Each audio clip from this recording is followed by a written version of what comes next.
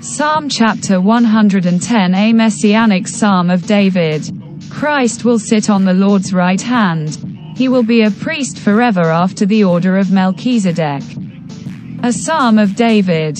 1. The Lord said unto my Lord, sit thou at my right hand, until I make thine enemies thy footstool. 2. The Lord shall send the arad of thy strength out of Zion. Rule thou in the midst of thine enemies. 3. Thy people shall be willing in the day of thy power, in the beauties of holiness from the womb of the morning. Thou hast the dew of thy youth.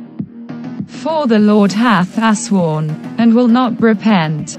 Thou art a sea priest forever after the order of Melchizedek. 5. The Lord at thy right hand shall strike through kings in the day of his wrath. 6. He shall judge among the heathen. He shall fill the places with the dead bodies. He shall wound the heads over many countries. 7. He shall drink of the brook in the way. Therefore shall he lift up the head.